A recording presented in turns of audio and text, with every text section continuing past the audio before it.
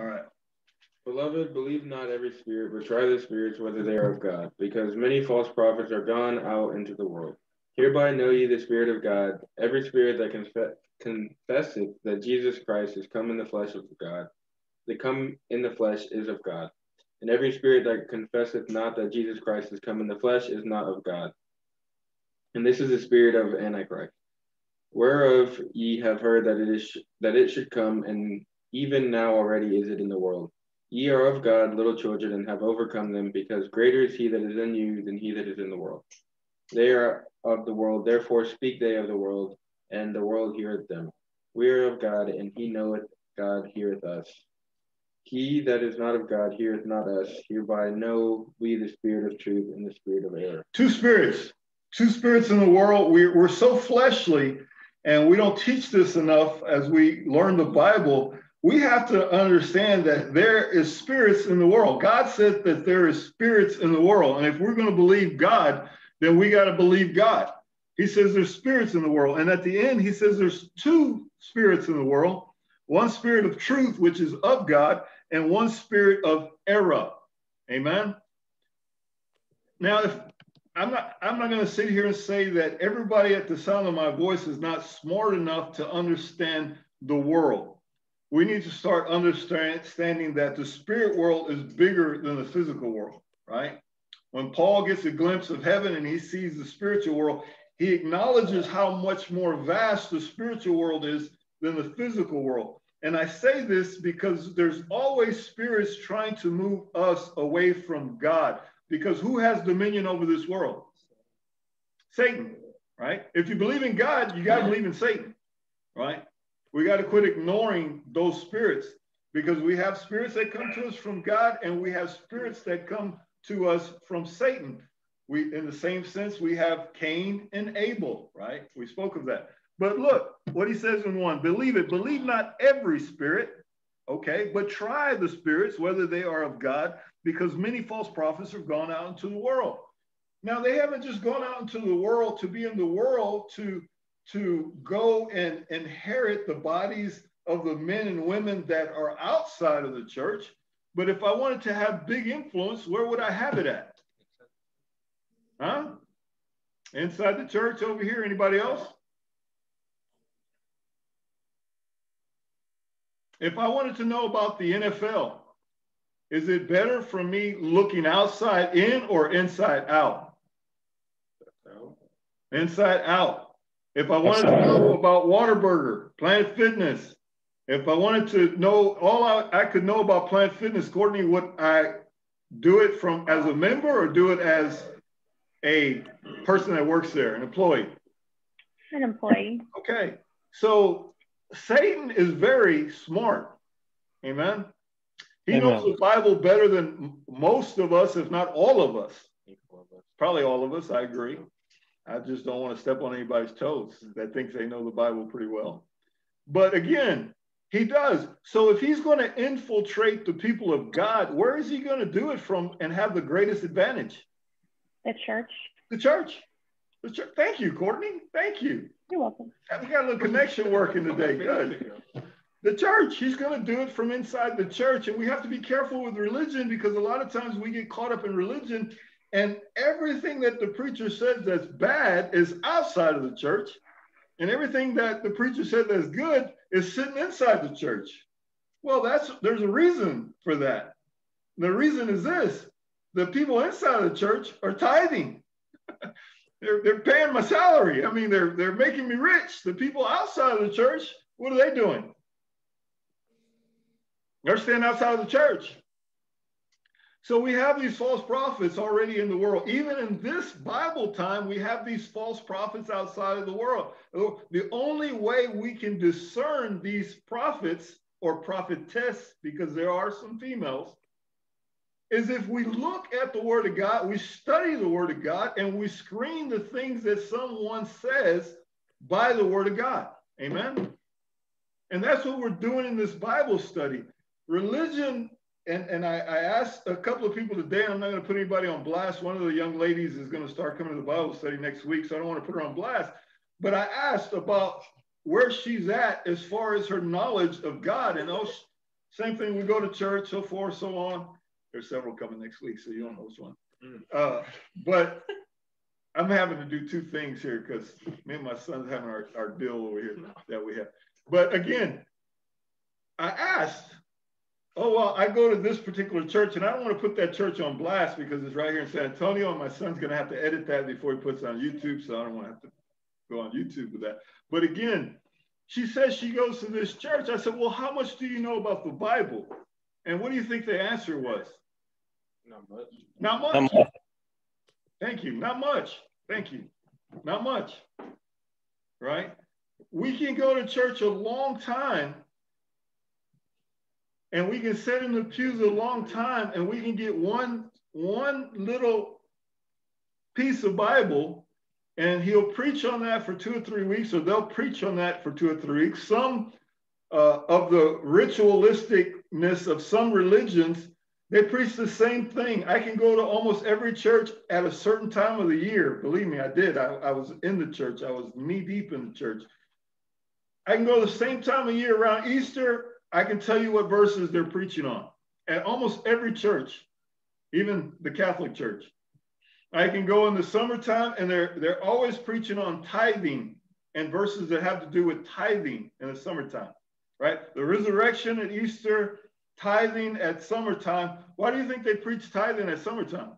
People got money to spend. No, because people are going out and doing everything but coming to church. The weather's nice. We're going skiing. We're traveling. We got to plan for a vacation. So the pastors have to remind people to tithe to the church because there's so many other distractions. Amen. Mm-hmm.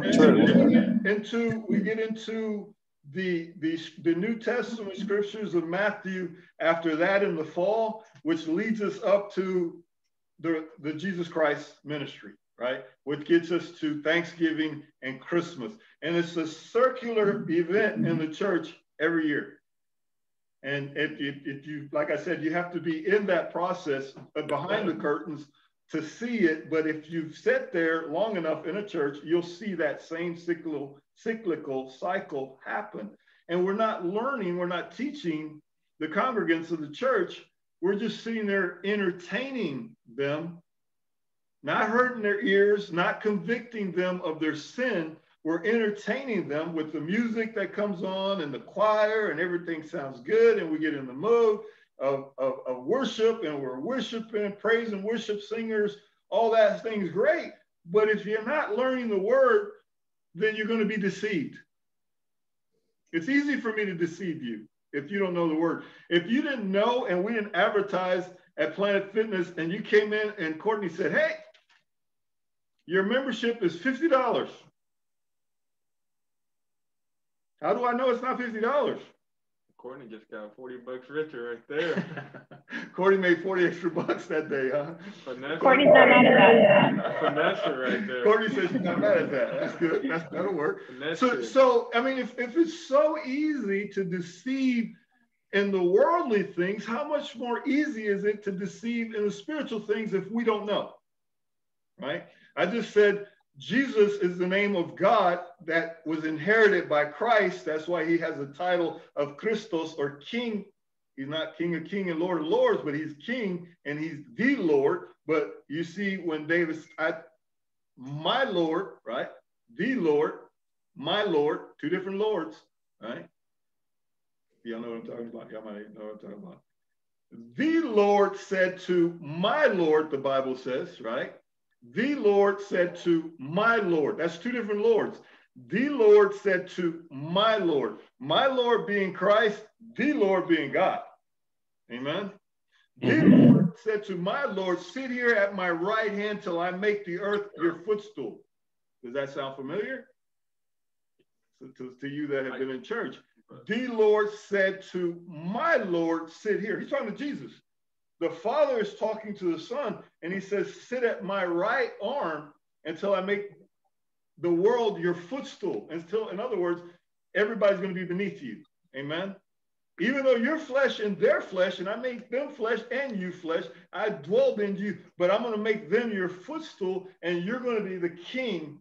You're going to be represented as a king, or my might, or my majesty. And we're going to do that Bible study too. It's called the right arm of the Lord, which was Christ. Amen. That's the might, majesty, or the might of God, and what he used to reach out and bring us all back to him. Amen. Make sense? Amen. I just put it together for you. Man, we roll the Holy Spirit working today. Luke 1, 31. Just trying to give us understanding. Luke 1, 39. Luke 1, 39 through 45. 39 through 45. You want to read, bro? You don't have it? I got it. And Mary arose in those days and went into the hill country with haste into the city of Judah, and entered into the house of Zacharias and saluted Elizabeth. And it came to pass that when Elizabeth heard the salutation of Mary, the babe leaped in her womb, and Elizabeth was filled with the Holy Ghost. And she spake out with a loud voice, and said, Blessed art thou among women, and blessed is the fruit of thy womb. And whence is this to me, that the mother of my Lord should come to me? For lo, as soon as the voice of thy salutation sounded in mine ears, the babe leaped in my womb for joy. And blessed is she that believed, for there shall be a performance of those things which were told from the Lord. All right. Two things I want us to remember, highlight for yourself, go back and study, meditate on these two things. One, the Holy Spirit came on who? Elizabeth? Or it came on the babe? The baby? And Elizabeth was what? Was it on her or in her? It filled her. Thank you. Filled. It was in her. The Holy Spirit was. This is one of the few times we see in the Bible that the Holy Spirit was in someone, besides the prophets. But it was in her. And as it was in her, she was able to understand who she was dealing with, right? She was able to understand that, someone, Mary's coming to me, and Mary has something very special in her. What was that? Christ. The Christ, Jesus Christ. Not big Jesus, little Jesus, but Jesus Christ, right? And the only way she was able to discern that was the indwelling of the Spirit, right? The same thing for the church. The way we discern good from evil or truth from error is from the indwelling of the Spirit. If the Spirit is not in that religion or in that church, you're not going to discern. That's why you have homosexuals at the front of the church. That's why you have blasphemers at the front of the church. That's why you have adulterers at the front of the church, because there's no indwelling of the Holy Spirit at the head of the church. So the church is not discerning error. Does that make sense? We have to have the Spirit to indwell and to understand error. But let's go to 45. That's the other thing I want you to see. And blessed is she that believed, for there shall be a performance of those things which were told her from God. If a man or a woman gets in front of you and say, God said, and this one we said the Lord said, then there has to be a performance of that thing. That's one way we can screen false prophets. If I come and say, hey, Donald Trump is going to win the election, I think Biden's the president, right? I told y'all last time, go on YouTube and look at all these evangelical preachers and all these other preachers in the church that came up and said, God said Donald Trump was going to win. Was there a performance of that thing? Huh? Anybody disagree? Was there a performance? Did Donald win? No performance of that thing. So if there's no performance of that thing, that's a clue. That's called a clue. There has to be a performance of that thing. Anybody have anything else they want to add to that?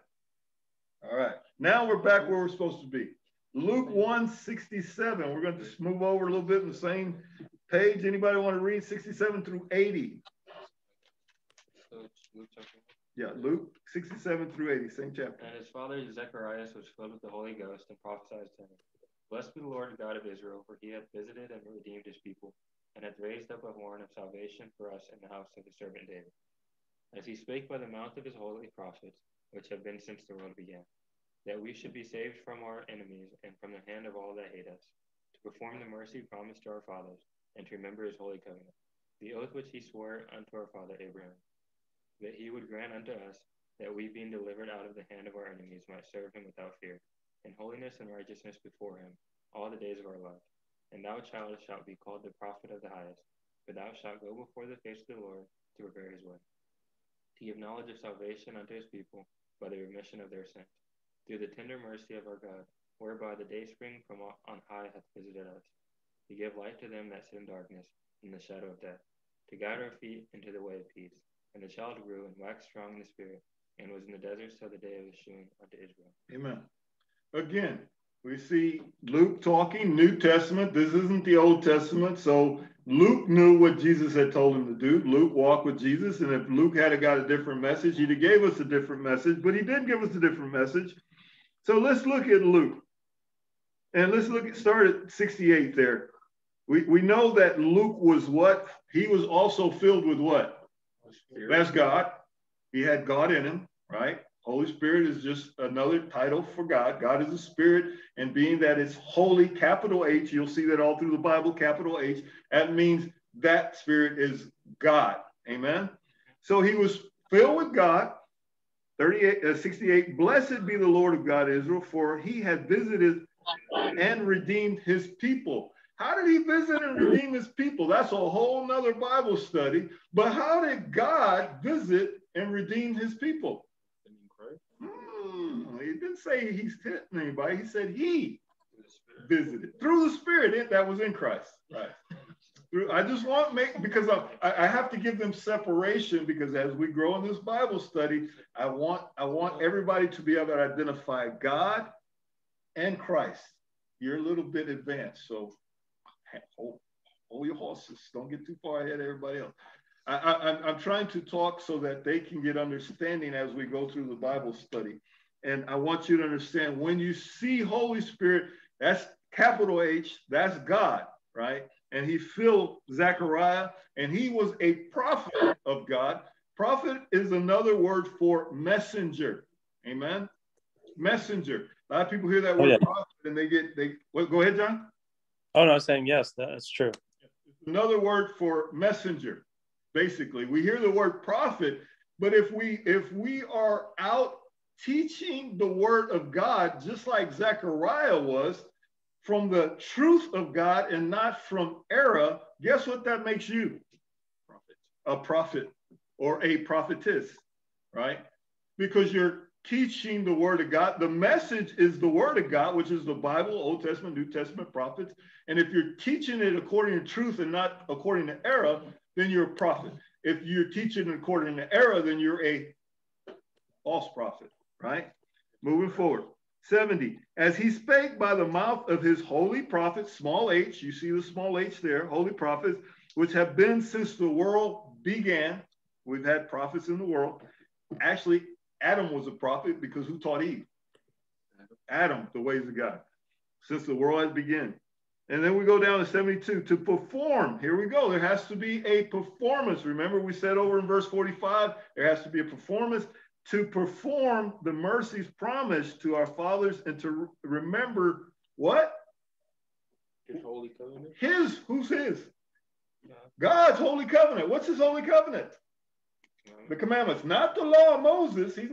Luke is not worried about that. That was fulfilled by Jesus already by this point in the Bible. But he does want you to remember something. And if Luke is telling you, a messenger from God is telling you to remember something, then you need to highlight that, because it's important. And he's telling you to remember his holy covenant. Amen. There's a reason why. I showed you a couple of times in Bible studies, because the remnant church is going to be doing two things. What are they going to be doing? Keeping the testimony of Jesus Christ and the commandments of God. So Luke is reminding the church of this. Amen. So we go to, let's go to the bottom of 74 here. I'll do the whole thing. That he would grant unto us that we, being delivered out of the hand of our enemies, might serve him without fear. Again, being a messenger for God to the lost. You got somebody in your life that don't know God, you go to them, you tell them about Jesus Christ, you tell them about keeping the commandments of God, you're being a messenger. in holiness, righteousness before him all the days of our life. That's what everybody in the body of Christ is supposed to be doing. That's why this is a teaching ministry and not so much a preaching ministry. Amen. We preach to the world, we teach the church so they can go into the world and not become of the world, right? Keep going.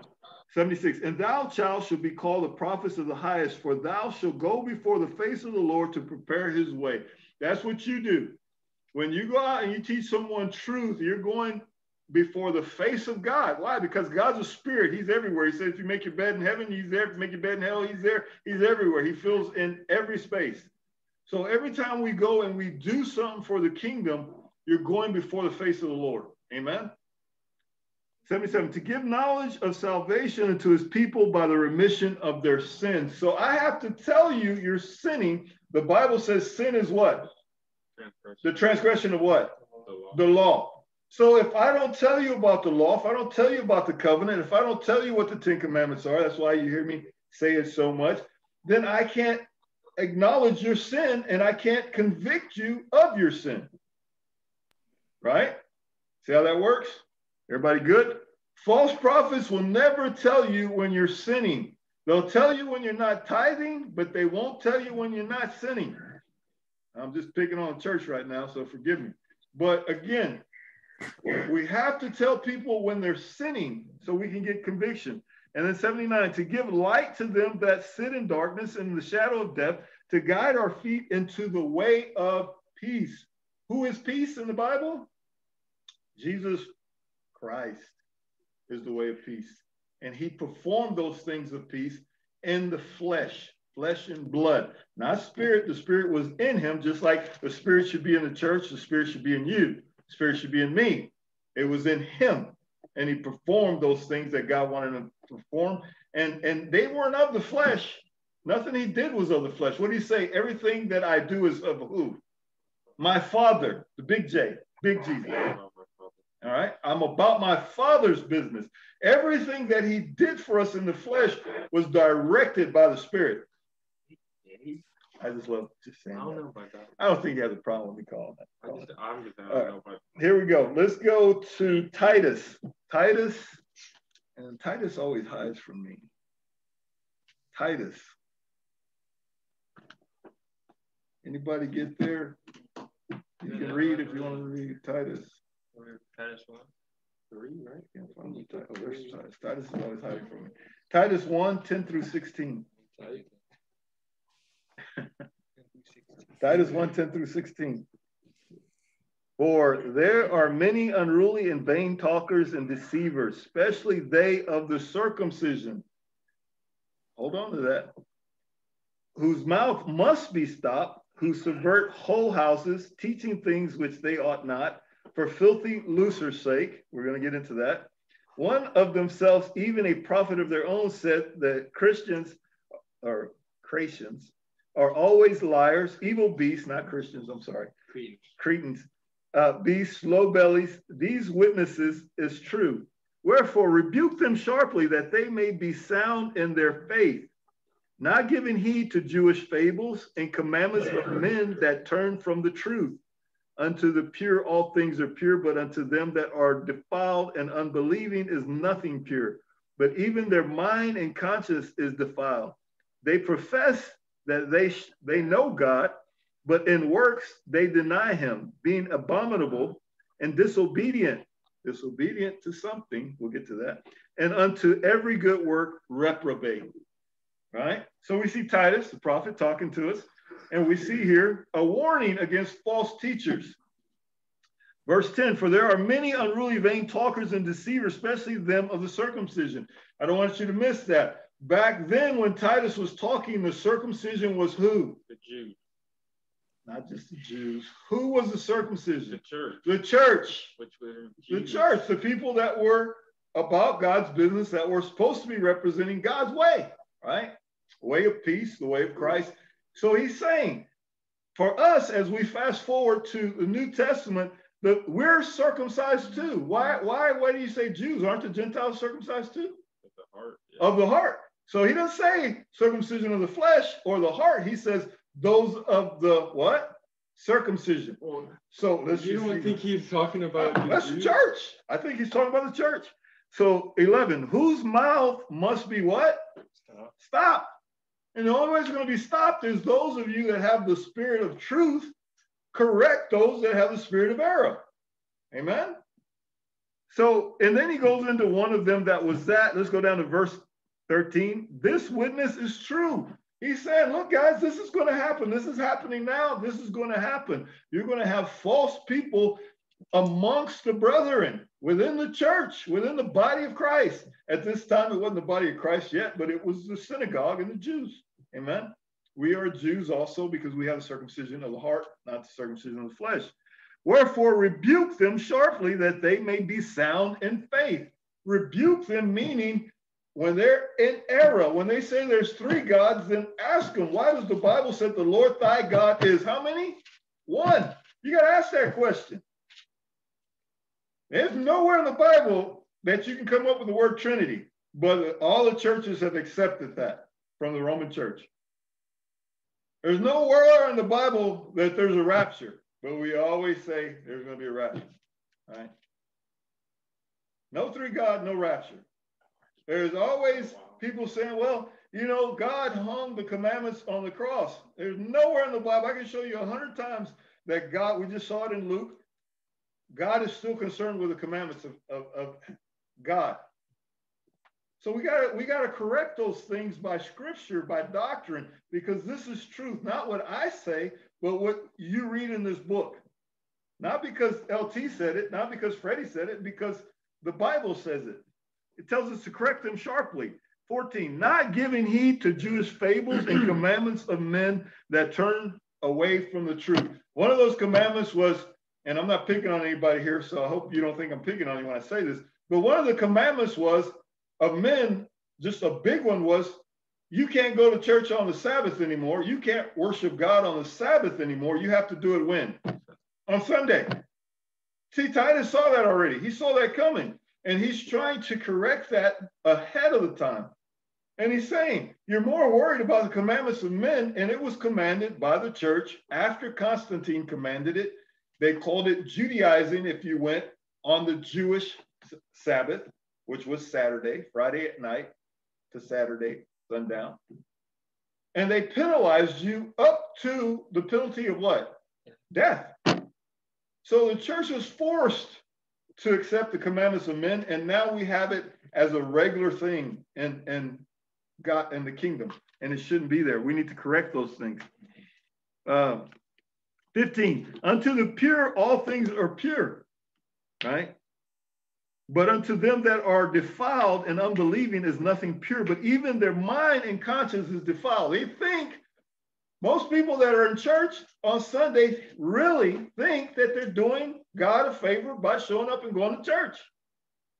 Amen. They really believe that thing. Their mind is already defiled because they believed all these false prophets that have come into the church. They profess that they know God, but in works, going to church is work. It's something that you do. It's a work unto the ministry. But he says they profess they know God, but in works they deny him. He says, remember the Sabbath, keep it holy. We say, forget the Sabbath. Here's the Sunday. And we're doing Sunday because it's actually the day of the sun, the venerable day of the sun God. Heliocentric model. Heliocentric model. Made by the Catholic Church.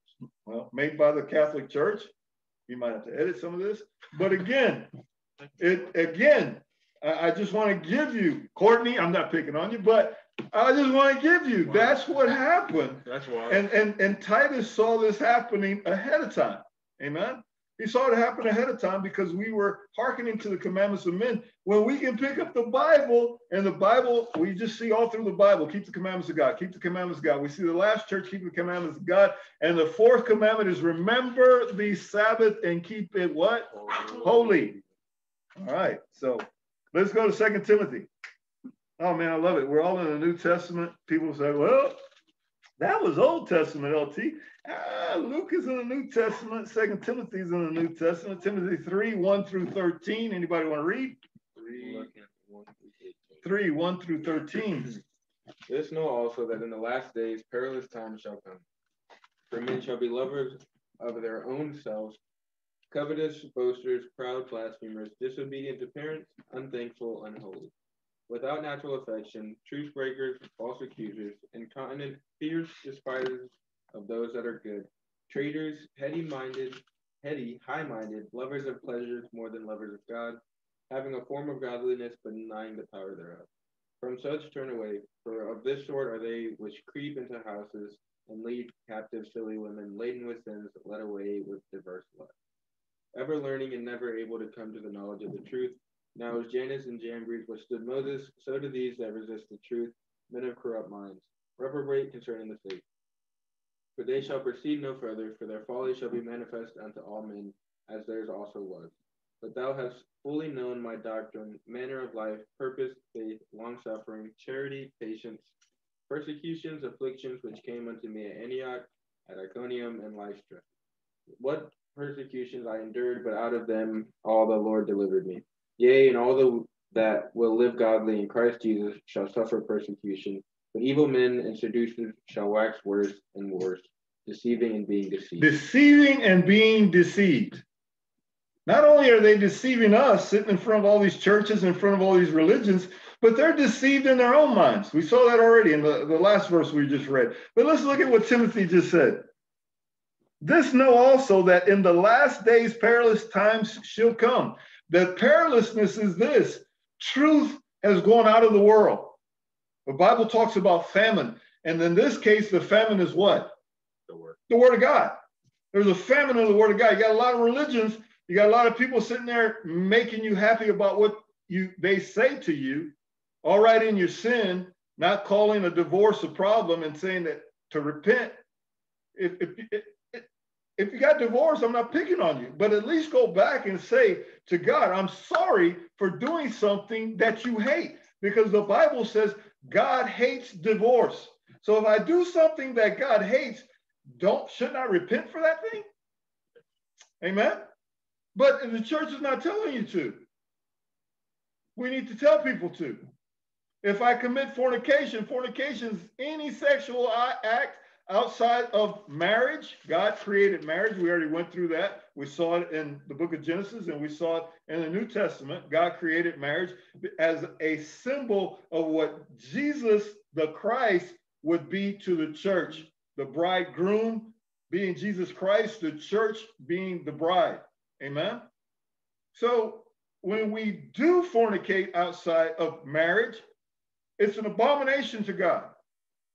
We need to quit telling kids, go out there and sow your royal oats, or go out there and do this. If you do it outside of marriage, you've offended a holy God, and you need to get back right with God, and you need to go repent. How great of a gift that we have, the cross. But if we don't use it, whose fault is it? It's ours. But if nobody tells you to use it, you're walking around like, oh, I raised my hand in church 10 years ago, 15 years ago, 20 years ago, and I said I accept Jesus Christ and I'm good. And you've been sinning for the last 20 years.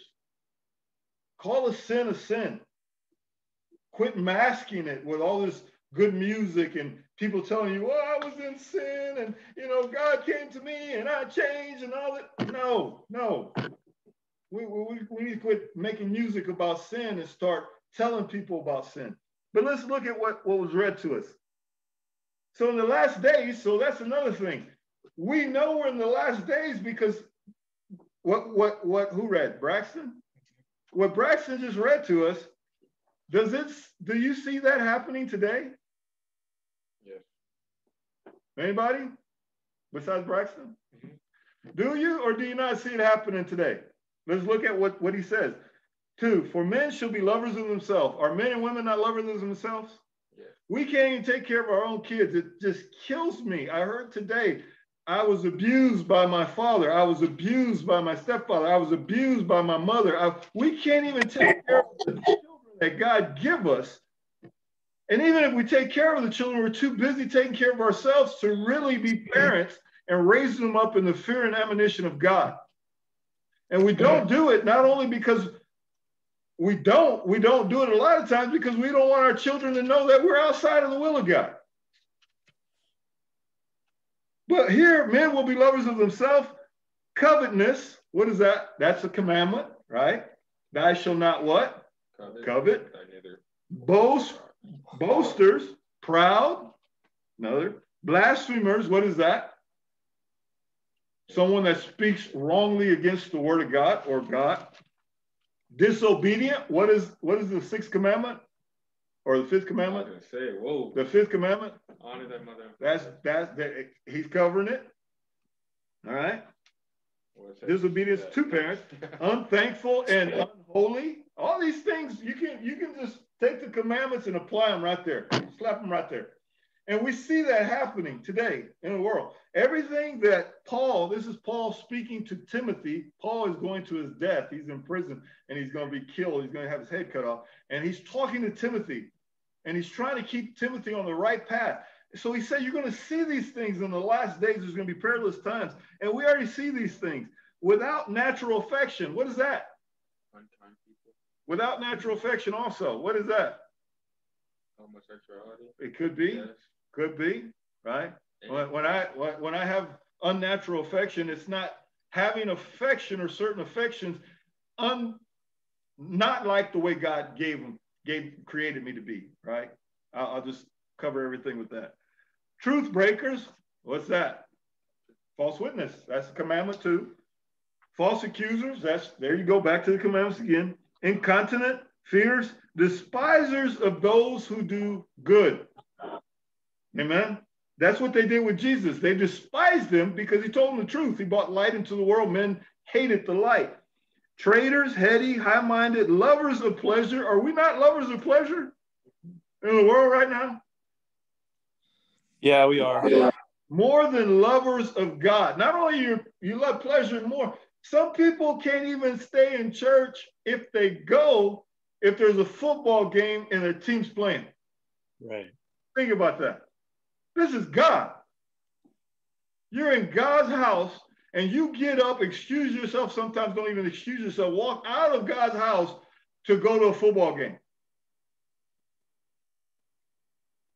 I'm on my soapbox, forgive me, but it pisses me off. You raise your hand on your way out. Get that man a towel. Do that. Get that man a towel. Yeah. Lovers of pleasure more than God. Think about that. I mean, we can go so many ways with that. Your girlfriend says, or your boyfriend says, I don't want to go to church today. So you sit there and lay in bed with your boyfriend all day, fornicating. Think about that. I can't go to God's house. He kept you all week. And you can't stop on Friday night because I got paid. And I got to go party and go to the club. Think about that. You can't give up one day that God says, remember, so it acknowledges to everybody that he is God. You can't give that one Friday up because you are in love with the pleasure that you're going to have that Friday, whether it's going to the club, going out to eat. You can't get into a steakhouse on a Friday night. I'm glad I don't have to go on a Friday night because you can't get in a steakhouse in San Antonio on a Friday night. I'm just saying, pleasure. Lovers of pleasure more than God. Having a form of godliness, well, you know, I went to church Sunday. How was it? What'd you learn? Do you think you're covered because you went to church Sunday? What if that's a false prophet that's teaching you? I'm just saying. Denying the power thereof. And then he tells you, he admonishes Timothy, of such, do what? Turn away. Go somewhere else. Leave that church. Leave that fellowship. Leave those people. But we don't. I like my church. I like my pastor, and the choir's good. And, you know, leave. Timothy said, get out. Leave. For of this sort are they which creep into the houses and lead captive silly women. Now, women are two things in the book. Spiritually, women's what? The church. Physically, women is flesh or women. So be careful when you see that woman in the Bible. Silly women led away with diverse lusts. Led away from what? Led away from the truth of God. Amen? False prophets. 7, ever learning. and that's how we know who it is, but never able to come to the knowledge of truth. Always learning. I mean, you got people, so God so loved the world, he gave his only begotten son, and I'm supposed to be impressed. That's the first thing you should learn about the gospel, right? What else do you know? What's the 5th commandment? What's the 8th commandment? What's the 9th commandment? Give me 5 commandments. Now, Jannes and Jambres withstood Moses, so do these resist the truth. Not only do you go to tell them about the Sabbath, you show it to them, they resist it. Well, I like church on Sunday. I'm a deacon. Well, I like church. I'm a leader. I'm a Bible study leader, so I like my church on Sunday. God just told you through Paul, get out of that. And you say to God, oh, no, I'm not going to go. I like my pastor, so I'm going to stay. Who are you serving? Your pastor or God? Amen. But thou fully knows my doctrine. You know the gospel. Timothy knew the gospel because Paul taught him, right? He knew, you know my doctrine. Who's Paul? Well, who was Paul's doctrine? What was Paul's doctrine? Christ. The gospel. Right. Christ. We remember we read on the other Bible study, read that Paul gave us all the doctrine for salvation, right? We read that in Acts. Sorry. So we see, and not only did he give you doctrine, but manner of life, purpose, faith, long-suffering, charity. These are things that should identify us in the church. Not these things over here that we just read, but starting in 10. Purpose. We should have a purpose. What is our purpose? Convict people of their sin and turn them toward Jesus Christ. That's purpose. Faith. Faith that what Jesus did on the cross, he was the Messiah and he can free us from our sin. Long-suffering, meaning if Jesus takes longer than you are on this earth, you're going to suffer whatever this earth has to have, but you're going to continue to teach the doctrine. Amen. Charity. Charity, the greatest charity you can do is give someone eternal life by pointing them to Jesus Christ. Amen. And we got physical needs too, but I'm talking spiritually. Persecution. If you're not persecuted, look, why is somebody saying something's wrong with John? Why is somebody not saying something's wrong with Richard? I tell you, I don't have that problem. I have a lot of people say something's wrong with me. So I don't have that problem. But someone should persecute you because they don't want to know the truth. And if you're telling them the truth, they're going to have a problem with you. I got more people who have a problem with me, people in my family, people that I love, people outside of my family. I'm cool until they find out, oh, you keep the Sabbath? Oh, you keep the commandments of God? Oh, you think there's only one God? Oh, you don't believe in the rapture? All of a sudden, now I got problems. And I'm in good company because Paul had the same issue. Affliction, they haven't got me yet. If I disappear, please, y'all start looking for me. Something happened to me. You know, that second thing came there, affliction came, which came unto me, came up to Paul, so it should come at Antioch, in Iconium, at Lystra, what persecution I endured, but out of them all the Lord delivered me. That's our faith. Not only can he deliver you from sin, but he can deliver you from whatever persecution you're under. If someone at work says, well, you know, we don't really want you to keep the Sabbath, we need you to come do this. You need to tell them, well, I'm really a biblical man, a man of God, and I really believe I have to keep the Sabbath, and see what happens to you. He might say you have to come. Then you got to deal with God with that. But I guarantee you, he's going to look at you different. Yea, and all that will live godly in Christ Jesus, not can be or might be. That word is S-H-A-L-L. Shall what? Suffer persecution. This is Paul telling Timothy and us, if these things are happening in your life, you're doing pretty good. I can't tell you you're doing everything, but you're going down the right path. If you go to church every Sunday and everybody loves you and everybody loves you at work and everybody's doing what you're doing, you're going through the wide gate, right? And none of these things are happening to you. That should be a sign to you. But here we go. But 13, evil men and seducers shall wax worse and worse, deceiving and being deceived. False prophets. We see that happen. They deceived all them people that ran up to the Capitol, got them to commit felonies, and then came back and said, well, you know, God got stopped by Satan. Satan went to heaven. Some preacher actually got up and said, the only reason Trump didn't make president was because Satan himself went to heaven and stopped God from making that happen. Do you believe that? Do you believe Satan has power over God?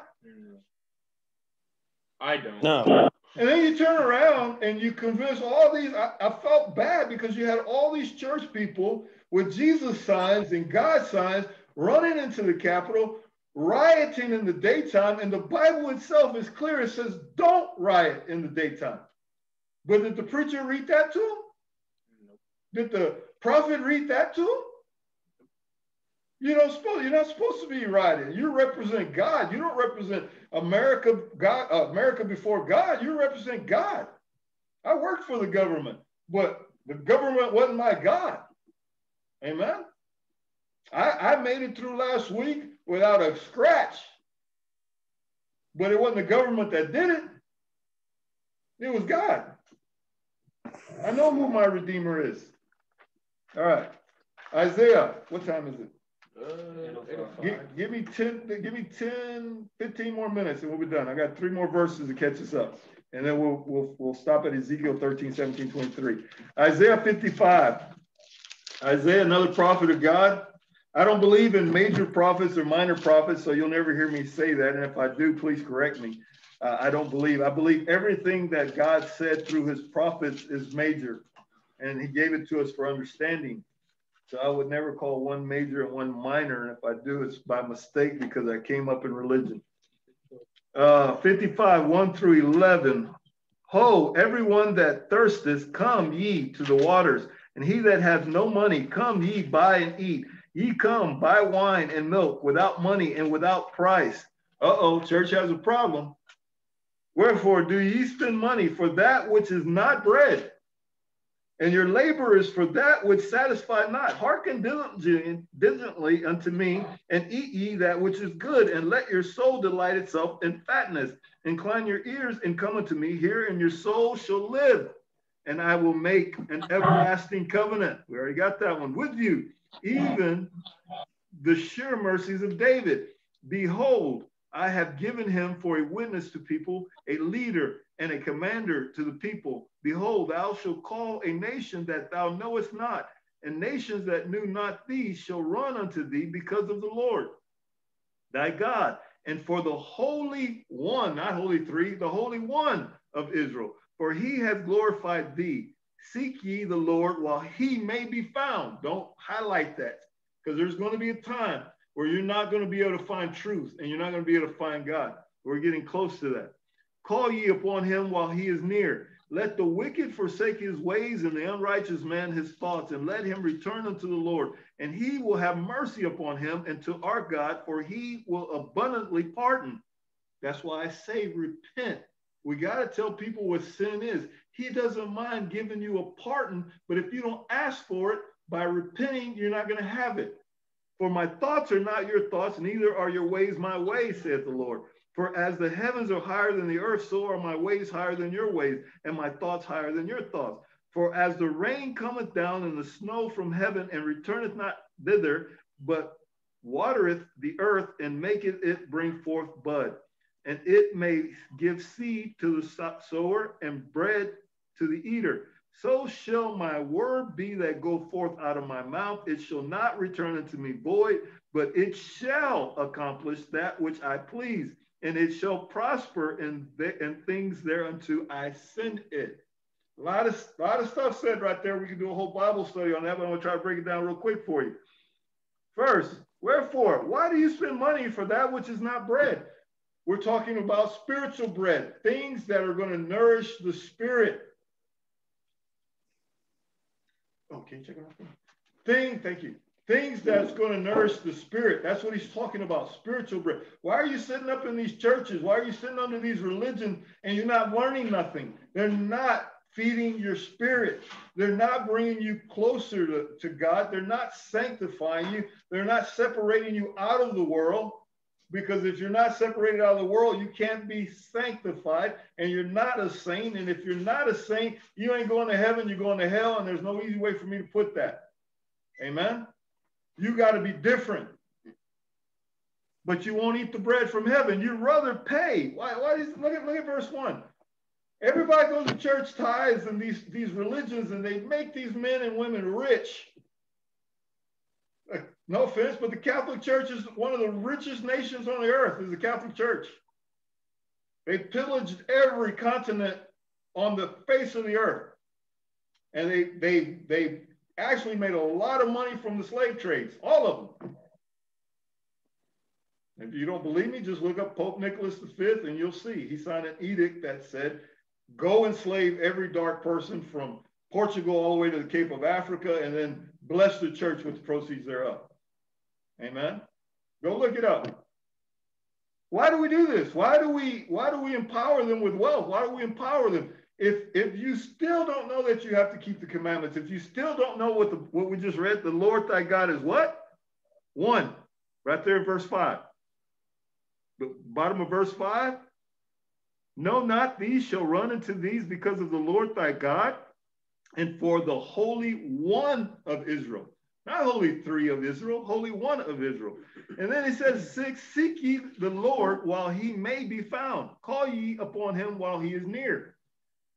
7, let the wicked forsake his ways and the unrighteous man his thoughts, and let him return unto the Lord, and he will have mercy upon him and upon our God, for he will abundantly pardon.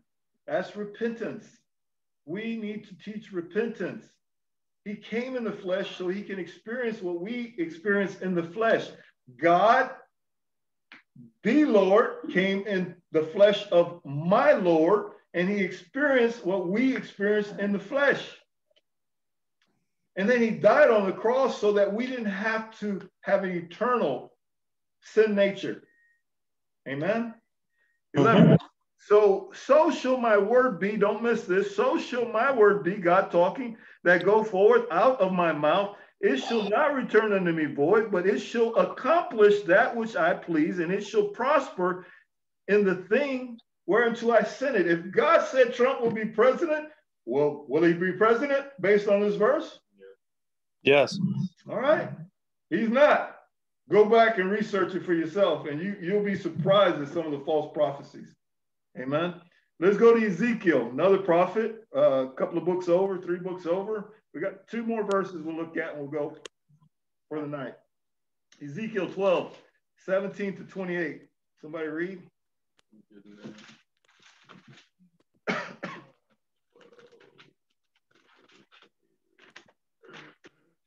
I got you. Go ahead, John. Moreover, the word of the Lord came to me, saying, Son of man, eat thy bread with quaking, and drink thy water with trembling and with carefulness.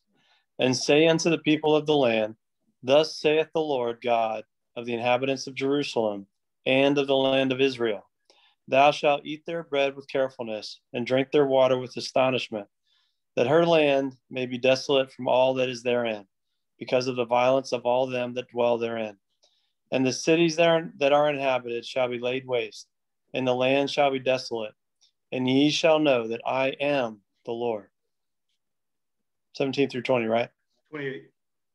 Oh, sorry. And the word of the Lord came unto me, saying, Son of man, what is that proverb that ye have in the land of Israel, saying, The days are prolonged, and every vision faileth? Tell them, therefore, thus saith the Lord God, I will make this proverb to cease, and they shall no more use it as a proverb in Israel.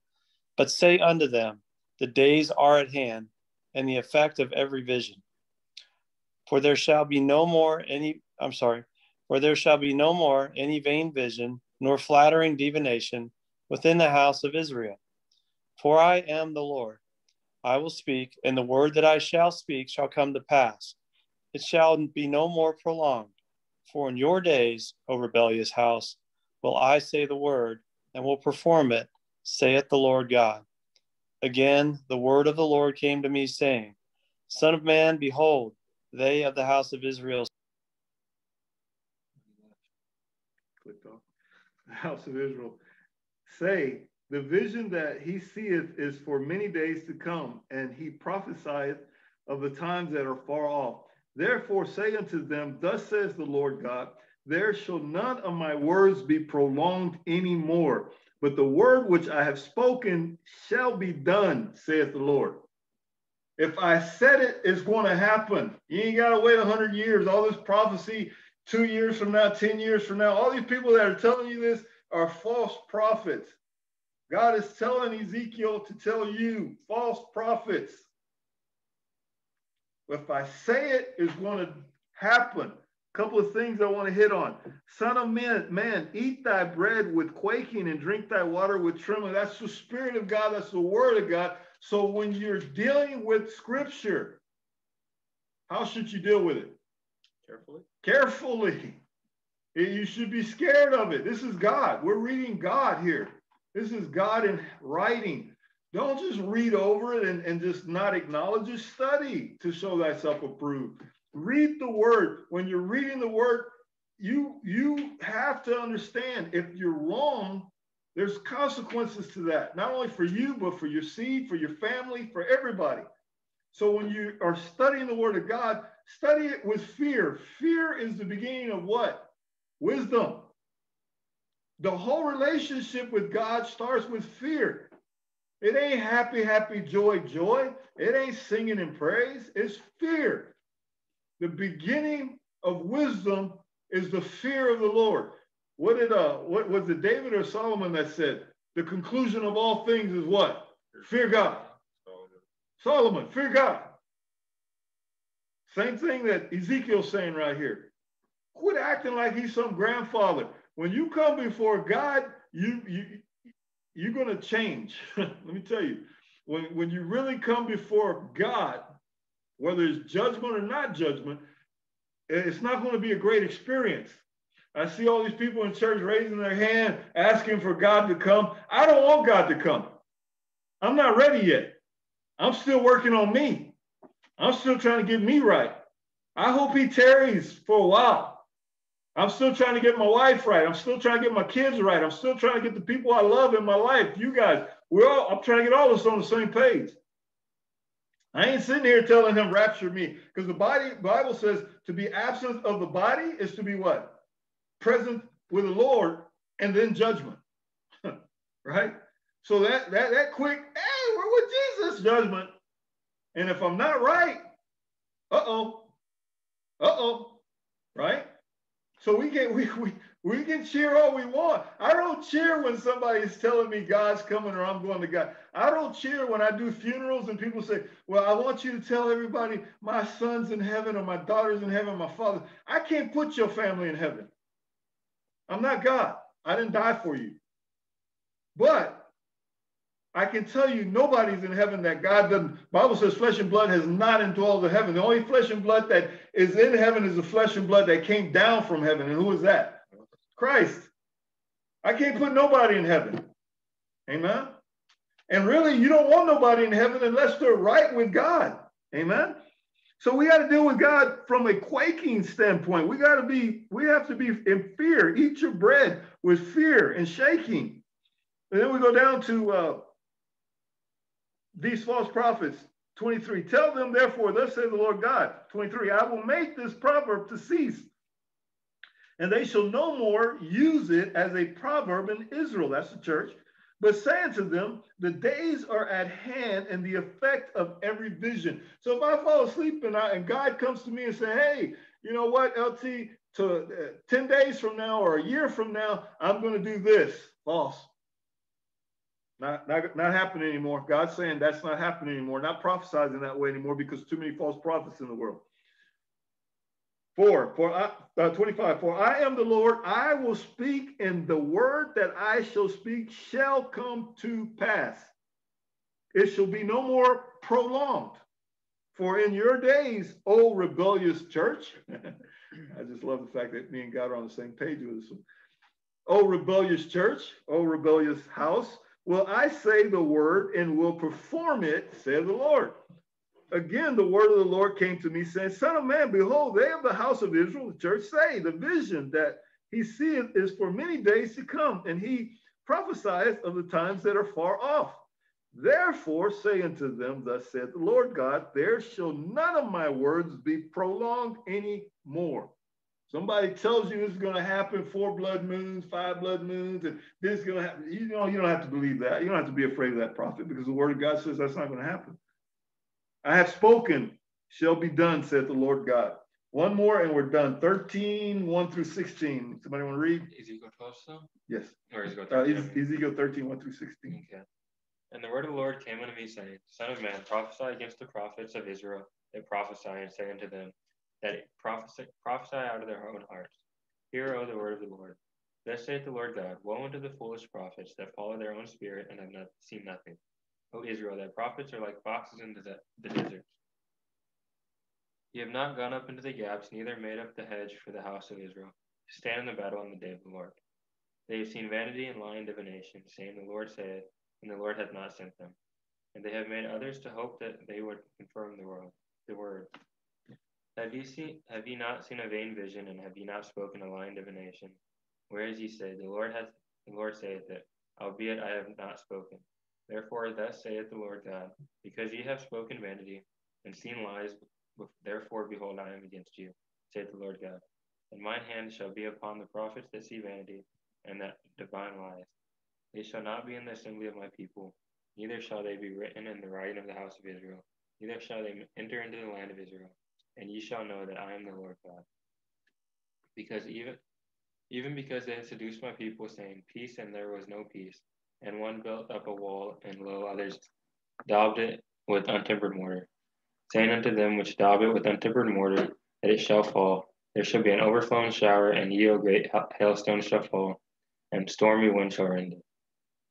Lo, when the wall is fallen, shall it not be said unto you, where is the daubing wherewith ye have daubed it? Therefore thus saith the Lord God, I will even rend it with the stormy wind in my fury, and there shall be an overflowing shower in mine anger, and great hailstones in my fury to consume it. So will I break down the wall that ye have daubed it with untempered mortar, and bring it down to the ground, so that the foundation thereof shall be discovered, and it shall fall, and ye shall be consumed in the midst thereof, and ye shall know that I am the Lord. Thus I will accomplish my wrath upon the wall, and upon them that have daubed it with untempered mortar, and will say unto you, the wall is no more, neither they that daubed it. To wit, the prophets of Israel, which prophesy concerning Jerusalem, and which see visions of peace for her, and there is no peace, saith the Lord. There's no peace for the church. If you're in a church that's saying peace, peace, there's no peace for the church. Either God's a liar, or there's no peace for the church. Amen? Not in this world. Why? Because this world is, who's the prince of this world? Satan. So there's no church that's standing on the word of God the world is going to deal with. If you say homosexuality is wrong, somebody's going to have a problem with it. If you say abortion is wrong, somebody's going to have a problem with it. If you say divorce is wrong, somebody's going to have a problem with it. If you say covetousness is wrong, somebody's going to have a problem with it. If you say someone's a liar, somebody's going to have a problem with it. Well, you can tell a white lie. Ain't no such thing of a white lie, even if it's a white person that says it. Just like there's no difference of a black lie if a black person says it. It's still a lie. It's a lie. No such thing as white lie. Don't let someone tell you that. You're going to hell because the Bible says all liars. He don't categorize them as white, black, purple, green. He says all liars will have their place in the lake of fire, which is hell. Amen? And if I don't tell you that, then I'm not telling you what you need to know not to do it. All right. 4, O Israel, thy prophets are like foxes in the deserts, meaning anytime you go out into a desert and you look at it, take a picture of it, whatever you want to do, a mind picture or a photograph picture, come back the next day, is that picture going to be the same?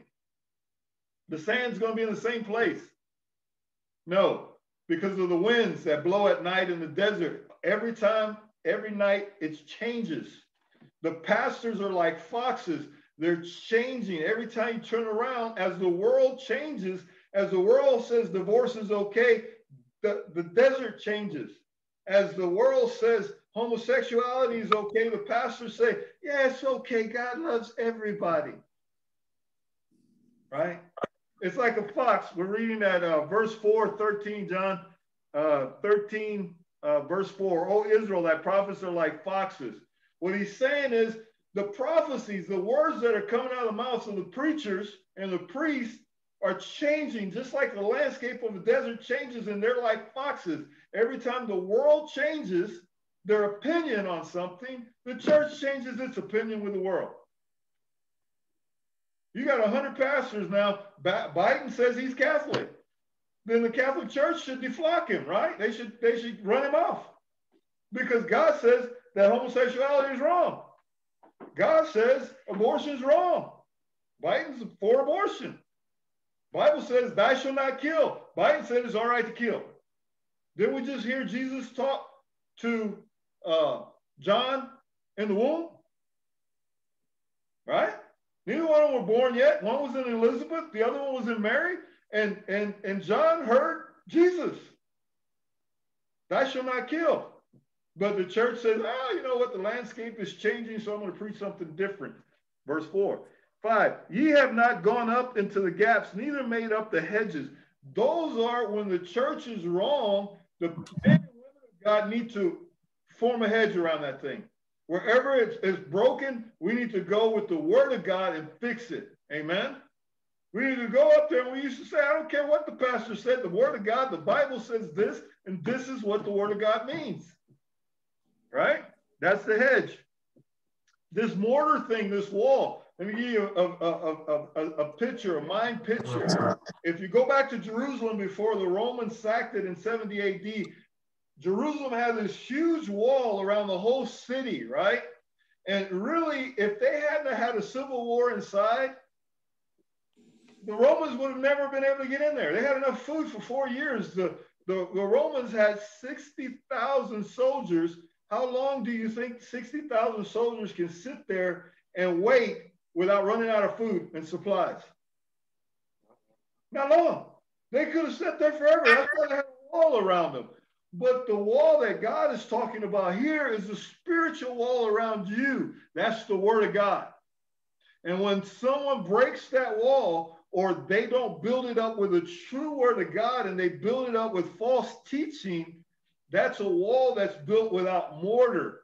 So when something comes against that wall without mortar, what's going to happen to the wall? It's going to tumble over.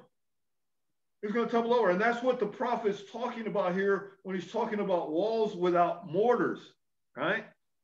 And he says, let's go to see what God's against real quick. Therefore, thus say the Lord, verse 8, God, because ye have spoken vanity, you've told me what I want to hear.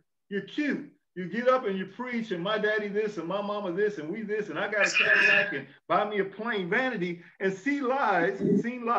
Therefore, behold, I am against you. All these preachers that are prophetic preachers that are preaching money. Oh, God wants you to be rich. Did we see Paul say that to Timothy when we read in Timothy? What did Paul say about himself? Was he rich? Was he persecuted? Yeah. All these prosperity preachers that you see, and I could name several of them, but I will. Creflo Dollar, Kenneth Copeland,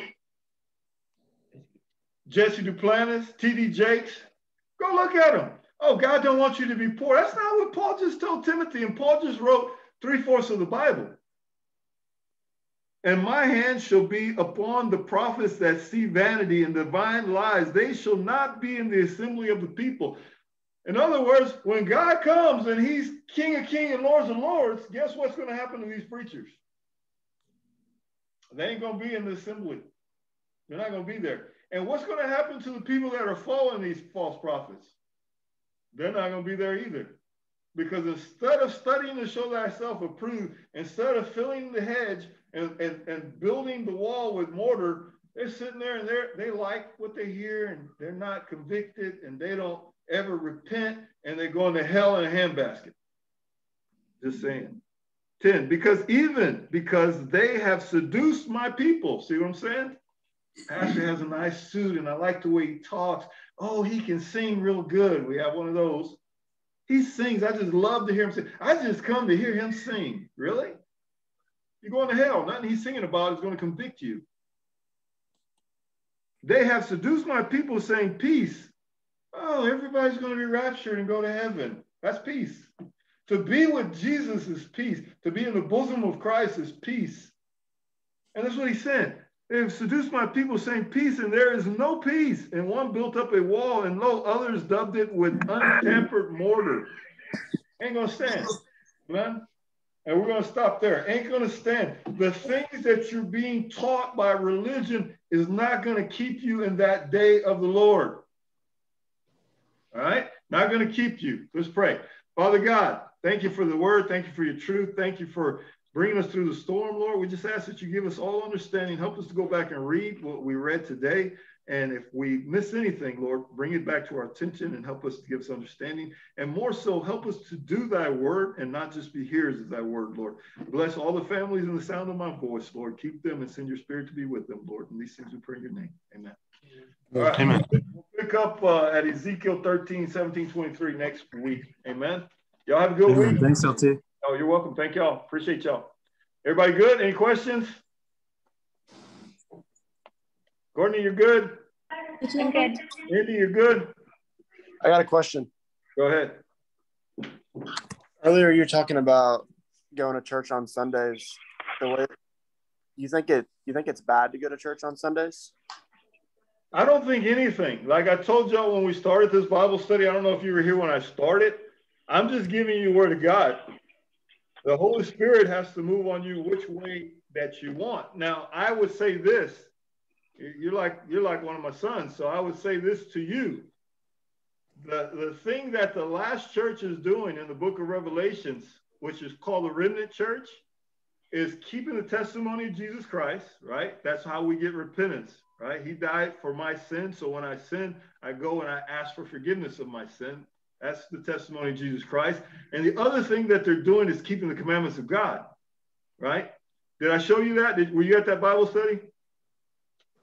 Let's go to the book of Revelations real quick. Okay. Revelations 13. Revelations 13, and we'll start at verse 11. The beast is the power that the dragon gave power. A lot of times that's the church. And behold, another beast come up out of the earth, and it had two horns like a lamb, and he spoke as a dragon. Now, he wasn't a lamb. Jesus is the lamb. He looked like a lamb, but he wasn't a lamb. He spoke as a dragon. That's Satan. And he exercised all the power of the first beast before him, and causes the earth and them which dwell therein to worship the first beast, whose deadly wound was healed. And he does this great wonder, so that maketh fire come from heaven and earth in the sight of man, and deceiveth them that dwell on the earth by means of those miracles which he had power to do in the sight of the beast, saying to them that dwell on the earth, that they should make an image to the beast which had been wounded by a sword and did live. And he had power to give unto them the image of the beast. The image of the beast should both speak and cause as many that would worship, there's your word right there, many that would worship, not right, speak and cause as many that would not worship the image of the beast should be killed. And he causes all, both small and great, rich and poor, free and bond, to receive him, mark in their right and their right hand and forehead. So he's causing, this beast here is causing us to worship him in a certain way, right? You read what I said? And what happened was the church caused us, like I said earlier, to go to church on Sunday by penalty of death. They called it Judaizing if we kept the fourth commandment. You follow me? Mm-hmm. So let's look at what happens here. Where is it at? Right here. Go to 14:11. Oh, wait a minute. Let's pick it up at 14:6. This is what happens to those people that worship the way the beast power, which is a spiritual power. It's Satan's power, and it's forming itself as a church. But look at what it says here. Here we go. And I saw another angel fly in the midst of heaven, coming everlasting gospel, verse 6 of 14. Now he's coming with the everlasting gospel, which has the power to do what? Save you. Has the power to save you. Because this false gospel is coming to the world. So now God is having to send one of his holy angels to us to give us a true gospel, right? To preach unto them that dwell on the earth, and to every nation and kindred and tongue and people, saying with a loud voice, fear God and give glory to him, for the hour of his judgment is come, and worship him. He already told you how he wants to be worshiped. Remember the Sabbath and keep it holy, right? That's how he wants to be worshiped. All right, him that made heaven and earth and sea the fountains of the waters, and therefore follow another angel saying, Babylon has fallen. That's the church. It fell in Europe and it fell in America. We're going to cover this in a Bible study eventually. That great because she made a nation drink of the wine of the wrath of fornication. She made you worship in a way that was against God or not of God, right? That's drinking the wine of fornication. And the third angel followed them, saying with a loud voice, if any man worship the beast or the image of the beast and receive this mark on the forehead and his hand, the same shall drink of the wrath of the wine of God, which is poured out without mixture. This is the only time in the Bible that God's wrath is poured out without mercy. That's what he's saying. He's not going to have mercy on those that are worshiping the way the beast wants you to worship, right? So John is seeing all this, and John has an issue because John and all the disciples have died. Well, not John. John died on the Isle of Patmos, but they have been persecuted. All the disciples died except John. They have been persecuted for teaching the truth of God. So John is having an issue here because he's seen all this thing happen in the last days under judgment. So now he's curious. He's seeing this wrath being poured out from God. So he has an issue. So 11, and the smoke of their torment ascended up forever and ever. That's the smoke of those people worshiping the false God. And they have no rest day or night. Rest is the Sabbath. We have our Sabbath rest on the Sabbath. Nor night for who worship the beast in his image and whosoever receive the mark of his name. Here is the patience, okay? This is the church that's going to be saved right here. Very important verse, 12. Here is the patience of the saints. Like I told you earlier, saints means sanctified or set aside, sanctified saints. No one will enter into the kingdom unless they are saints. They are they that keep the commandments of God and the faith of Jesus Christ. Amen. So what is the last church doing? They're keeping the testimony of Jesus Christ unto salvation, which is our sin is being covered by his blood. And they're keeping the commandments of God. What is the fourth commandment? Remember the Sabbath, keep it holy as a sign to you or me, the church, that I am God and I am the God that created the heavens and the earth and formed you from the dust of the ground and breathed life into you. Right? Does that answer your question? Yes. And that's not me, that's the Bible. Right? I don't want it to come from me. Now, you go back and you read those verses and you let the Holy Spirit work on you. But there's going to be two churches in the last days, the remnant church and the great church. That great church is actually going to be demonic.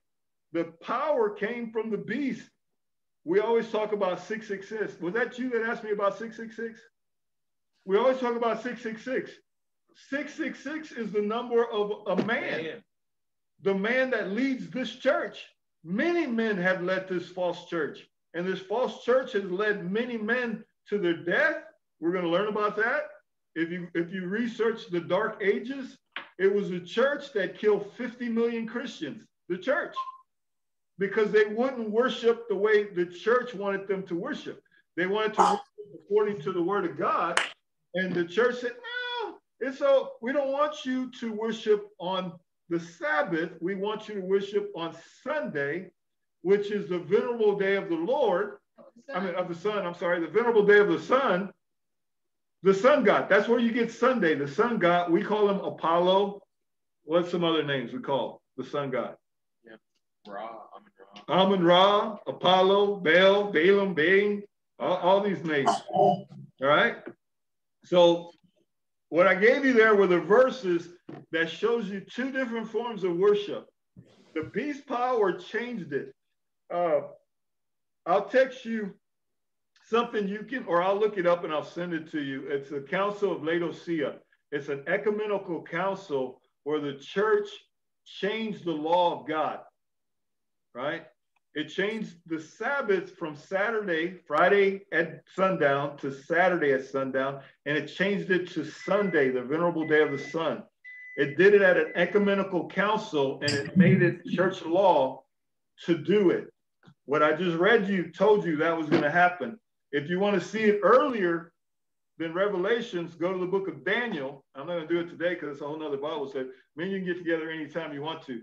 The book of Daniel, Daniel sees what happens in the future. He sees a prophecy. And Daniel says the beast power, the power that's empowered by Satan, he changes, he's seeking to change two things: days and laws, right? We know the commandments is the law of God. And we know the fourth commandment is a day. So that's Saturday versus Sunday, right? So Daniel's already telling us this beast power is going to come into the world and it's going to seek to do this thing. And we're going to do a Bible study on Daniel, and we're going to look, and you're going to be able to identify who the beast power is by the word of God, right? And by what has happened in history. I say the beast power is the Roman church, because the Roman church is who changed the Sabbath, right? And there's a lot of other things in the Bible in Daniel chapter 7 that points to the Roman church, one being the Pope. I think me and Courtney have had this conversation already. All right. Does that answer? Anybody else have any more questions? Thank you. Oh, you're welcome. You're welcome. Richard, you good?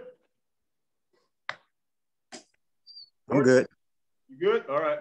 Well, we'll see y'all. Thanks for coming. We already prayed. God bless y'all. We'll talk to you mañana. Thank you. Good night. Good night. Good night.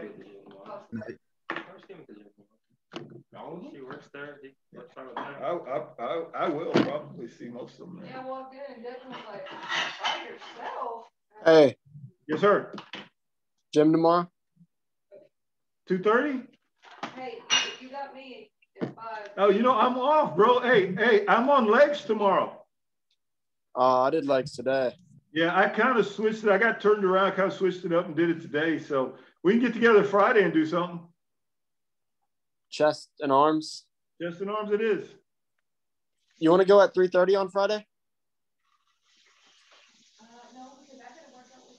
What time do you think you'll be there, Friday? 4:30? You can't get there at 2:30? No, I can, but DJ wanted to work out on Friday too, but he didn't get off till 3:30. He need to get there. He can get in. I got my wife at 4:30, so we can only get an hour in if we do it at 3:30. DJ's weak anyway. DJ is weak. All right, man. We'll see y'all later. All right, later. DJ is weak anyway.